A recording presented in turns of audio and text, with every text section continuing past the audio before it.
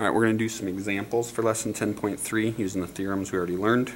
Okay, so this is our first one. Go ahead and copy this down. Alright, that's a 42 right there, 3x minus 3.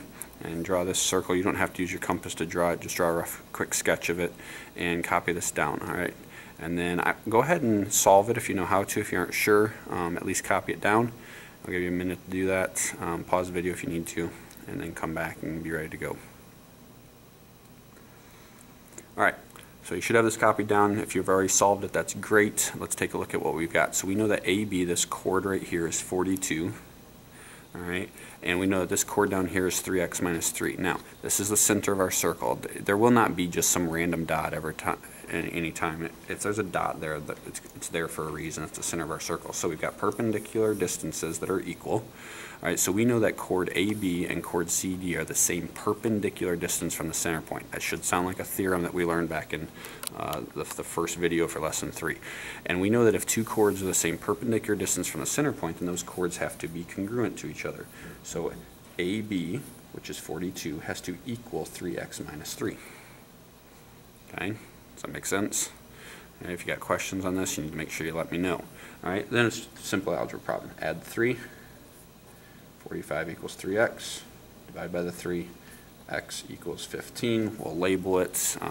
If they give me a label, work with it, inches or feet. If not, we'll go ahead and put units on it. Okay, so that should be a pretty easy one, just an application of that theorem.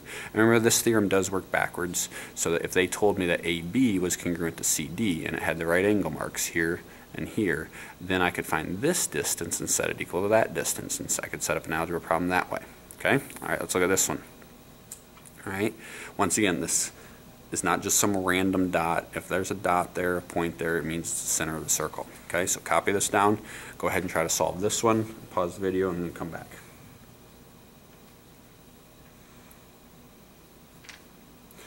Alright, so hopefully you already solved this one. If you weren't sure what to do, pay attention, because I'm going to expect you to be able to do this on your quiz and on your test. Alright, so we know that if a diameter is perpendicular to a chord, then what does it do to that chord?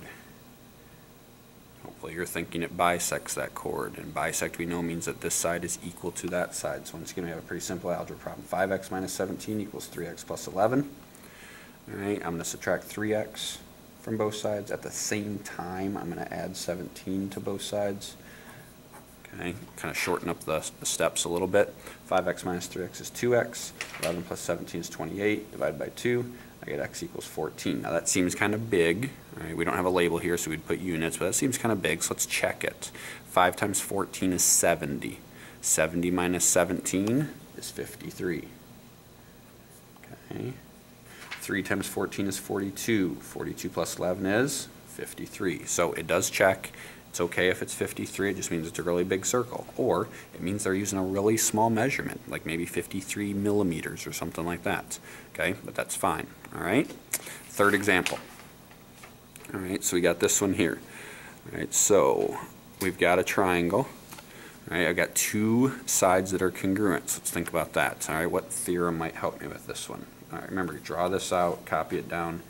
All right, pause the video whenever you need to so that I don't get too far ahead of you.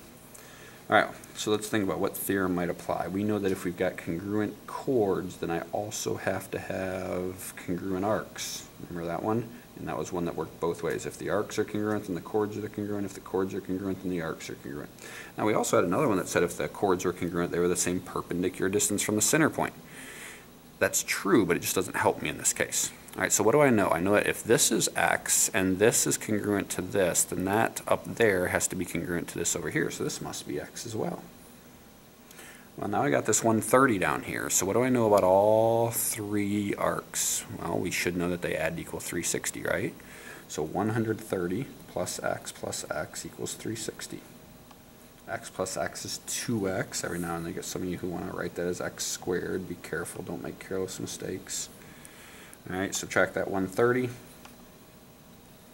2x equals 230 divided by 2. X equals 115. Since it's an arc and it's a measurement, it's going to be degrees, not units.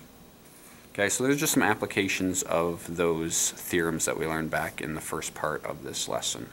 Alright, So make sure you are able to do the algebra. Make sure you can set up. A lot of times it's equals. All right, every now and then it might add to equal something like 180 or 360 or something like that. So just make sure you're careful with those. All right.